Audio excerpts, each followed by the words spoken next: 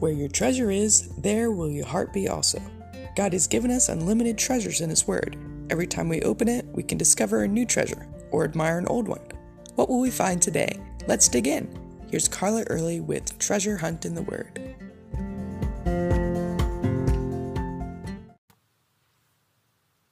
Have you ever heard the song, I Can Only Imagine? If not, it's worth your time to look it up and listen to it.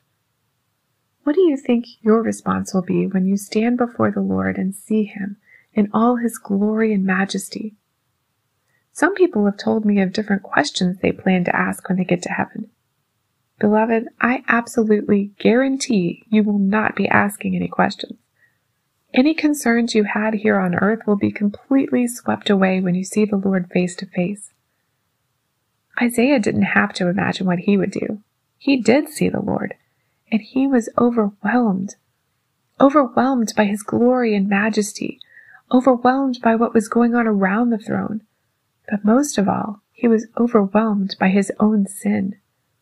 Instead of joining the seraphim crying, "Holy, holy, holy," Isaiah couldn't help but realize he wasn't worthy to be in the presence of the Lord's holiness.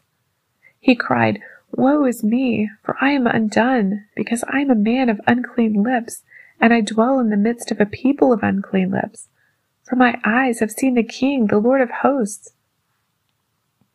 I imagine that might be our first thought as well. But for those of us who have put our faith in the Lord Jesus Christ, we know that's why He came to die for us. So through the price that He paid, our sins could be forgiven, so we could be in His presence and live with Him forever. But this hadn't happened yet, so in order for Isaiah to be able to converse with Him, the Lord made a special provision for Isaiah. A seraphim took a live coal from the altar, touched his mouth, and pronounced him clean.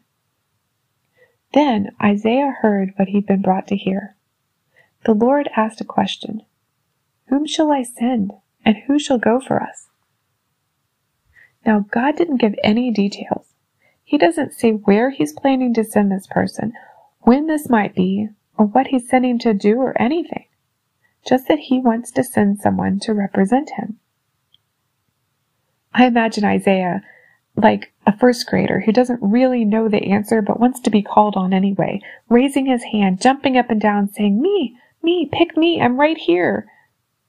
Well, maybe he wasn't quite that dramatic, but he was definitely that willing. God wanted to communicate with His creation, and Isaiah willingly volunteered without counting the cost or knowing anything about the assignment. No matter what it would be an honor and a privilege for him to serve the God of the universe. He wasn't trying to buy forgiveness or work until his good outweighed his bad. He'd already been forgiven. He just passionately loved his God and wanted to serve Him. What is our motivation in serving God? Is it out of a sense of duty? Well, there's no one else that's going to do it. I guess it's up to me if it's going to get done. Or is it because other people expect it of us? Well, if I don't do this, I'll look bad. Or is it because we're trying to get in good with God? If I do this, maybe He'll bless me. There's a plethora of different motivations for serving God, and different attitudes in which we can serve Him. Begrudgingly because we have to, or even with a superior, "you're lucky to have me" type of attitude. But if we're going to do things with the wrong motivation or the wrong attitude, God would prefer that we didn't do them at all. He told the Israelites He hated their sacrifices and feast days and such. He wants us to serve Him willingly and wholeheartedly, with no conditions or stipulations, just like Isaiah did. How do you serve the Lord? You can contact us at treasurehuntintheword@gmail.com. We'd love to hear the treasures God has given you through His Word. You can listen to other episodes at our website, which you can find in the description below. Thanks for listening, and remember, where your treasure is, there will your heart be also.